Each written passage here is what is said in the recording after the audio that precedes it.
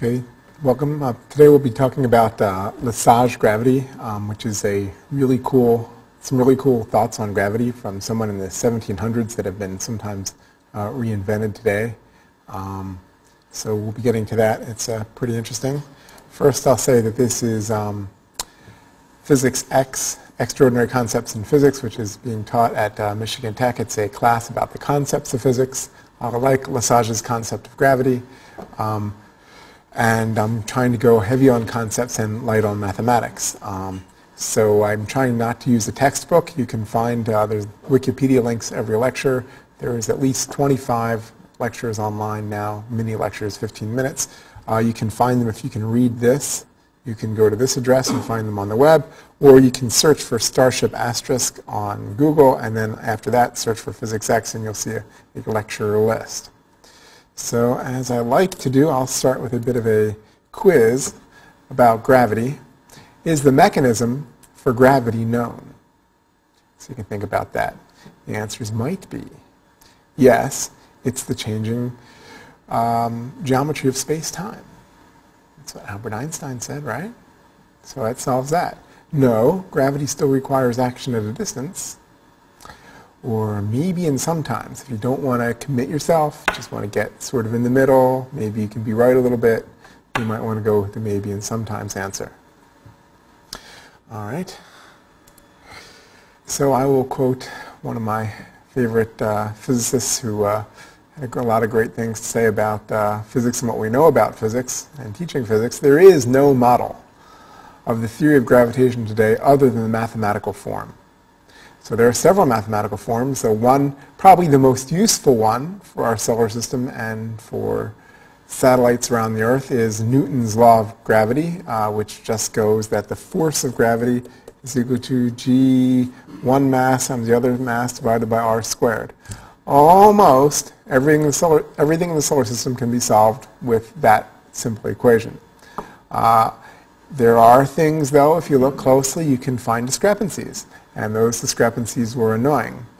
And they were, as you know, essentially solved by Albert Einstein in the early part of the 20th century, the 1900s, with the advent of the general theory of relativity.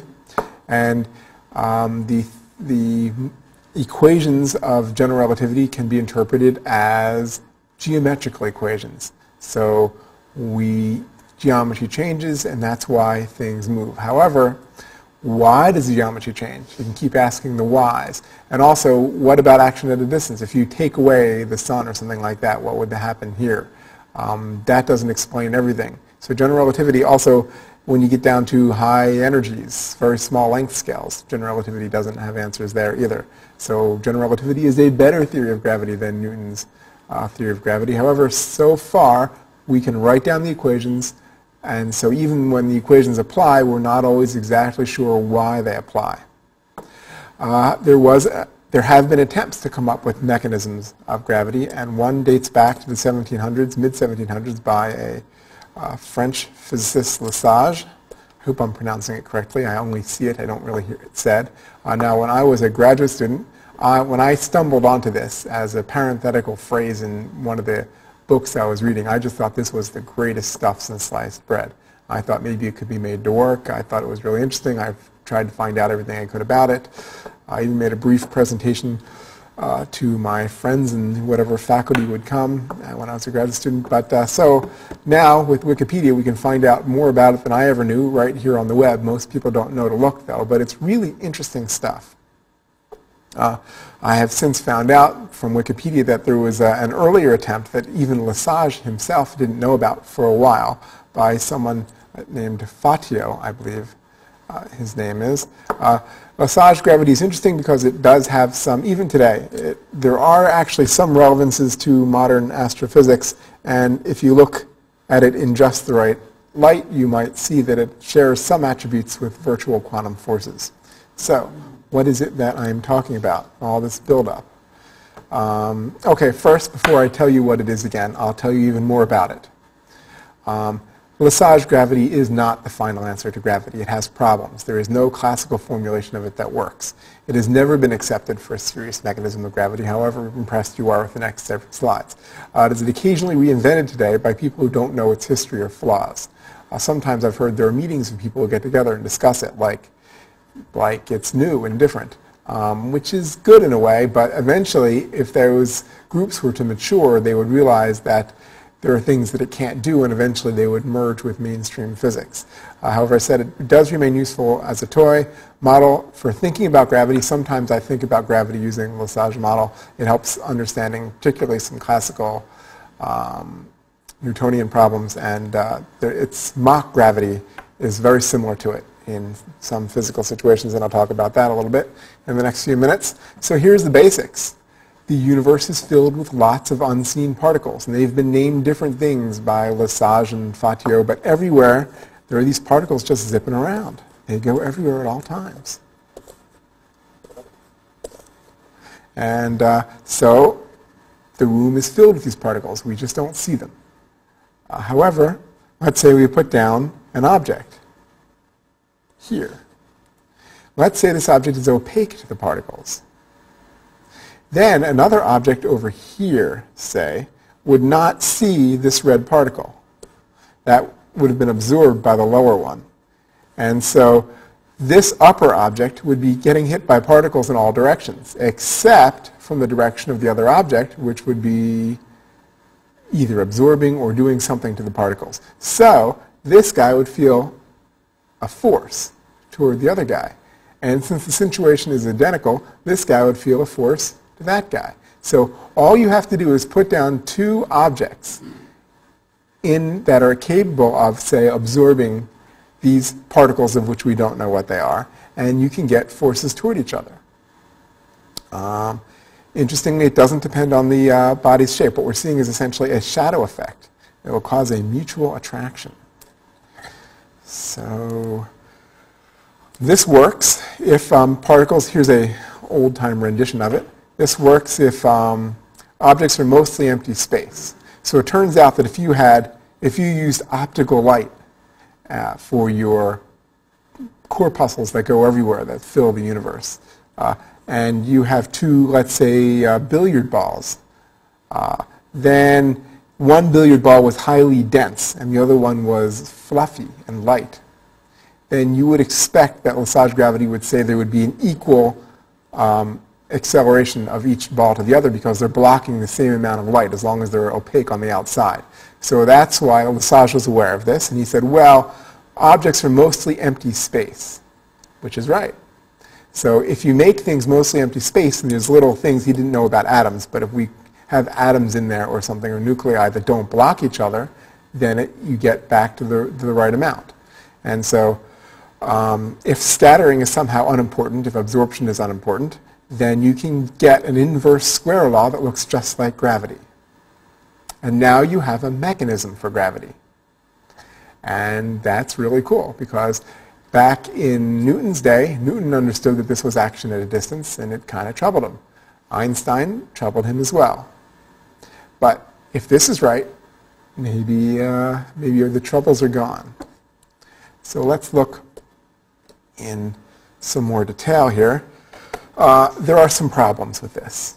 This was analyzed by many of the great physicists between when Lesage suggested this, including Newton and James Clerk Maxwell and Einstein. The masses must be almost completely transparent to these ultramundane corpuscles, as the name was by Lesage, which isn't a big problem. But you can't have overlap.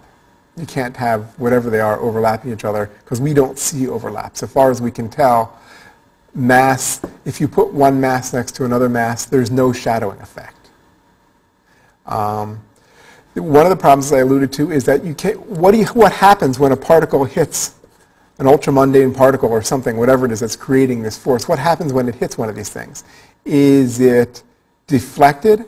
And if you find out that it's just reflected, so it's just a straight reflection that comes off in this direction, then you get a problem. You don't get an exactly inverse square force anymore.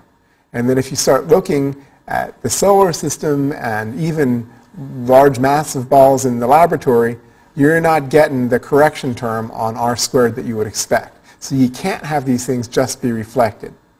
Well, another possibility is, let's just have them absorbed. They're not reflected, they're absorbed. If that's true, and you then can attribute these things to have some kind of energy, you find out that pretty much anything in the room would explode on pretty much short order. It would just soak in that energy and boom, it'd be gone. So you can't have them absorbed. You can't have them reflected. You can't have them absorbed. There's also a drag force of these things, and the way these corpuscles were defined, there was not external evidence of them, particularly before. So you can map this, though, into virtual particles, of which there is no quantum theory of gravity, so it might not necessarily work for gravity, but you might try to play games like this with electricity and magnetism, but then this is pretty much everything has to be attractive, so it doesn't work so much there either. But were there a quantum theory of gravity, it might share some conceptual framework with this. All right. Other problems, here's more problems. I'll point this one out. Aberration. So we talked on a previous lecture about speed of gravity, where a lot of things, where you can look up the speed of gravity lecture.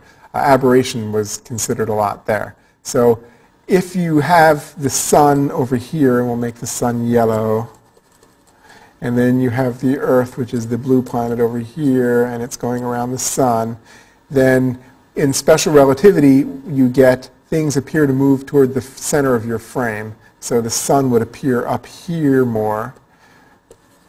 But now if there are all these particles flying through space, you would get an attraction ahead of you, which would mean that you would actually speed up. And if you sped up, my guess is you would probably be ejected from the solar system. You can't have stable planets. So even if you start playing games with that, it's hard to match the moon's motion. The moon's motion around the Earth is characterized by extremely good measurements, as we have laser reflectors on the moon that can tell us the distance to less than a centimeter at any time. A lot of observations of the moon. We know pretty much where it is. So in order to get the exact position of the moon, it takes quite exact theories, and there are hundreds of correction terms due to things like Jupiter and stuff like that. And whenever people try to make Lesage come up with the moon's orbit, you just can't. It's just so complicated you can't get it right. All right. So, however, Lesage gravity is useful for visualizing things. For instance, let's say you put in a particle here inside a sphere that's constant. You know it's a sphere because it has the window on it.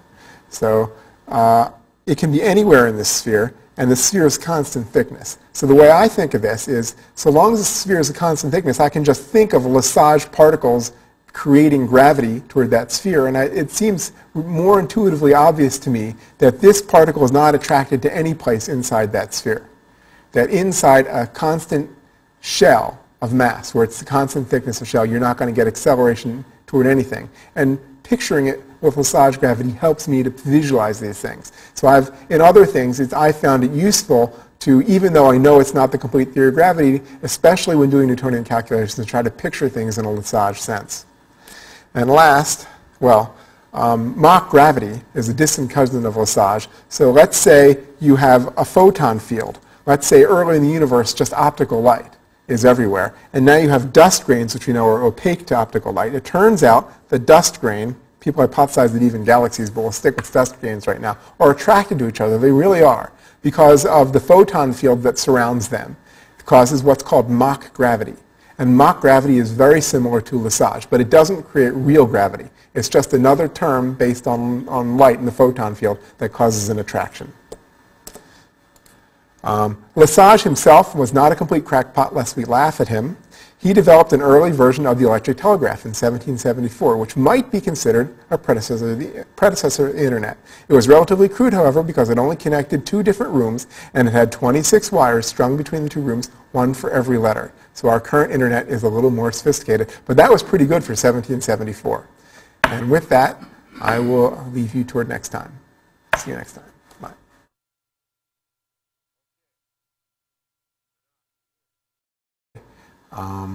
So we'll be getting to that. It's pretty interesting.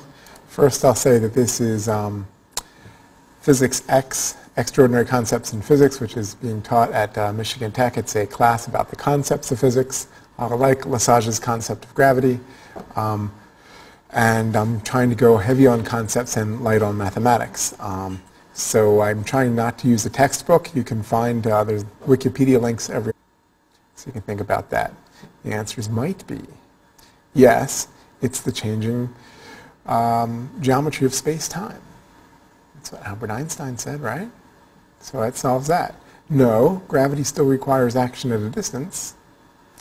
Or maybe and sometimes. If you don't want to commit yourself, just want to get sort of in the middle, maybe you can be right a little bit, you might want to go with the maybe and sometimes answer. Your lecture, there is at least 25 lectures online now, mini lectures, 15 minutes. You can find them if you can read this. You can go to this address and find them on the web, or you can search for Starship Asterisk on Google, and then after that, search for Physics X, and you'll see a lecture list. So as I like to do, I'll start with a bit of a quiz about gravity. Is the mechanism for gravity known?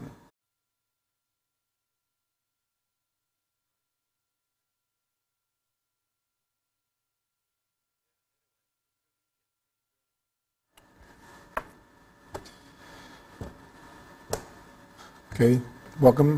Today we'll be talking about Lesage gravity, which is some really cool thoughts on gravity from someone in the 1700s that have been sometimes reinvented today. All right. So I will quote one of my favorite physicists who had a lot of great things to say about physics and what we know about physics and teaching physics. There is no model of the theory of gravitation today other than the mathematical form. So there are several mathematical forms. So one, probably the most useful one for our solar system and for satellites around the Earth, is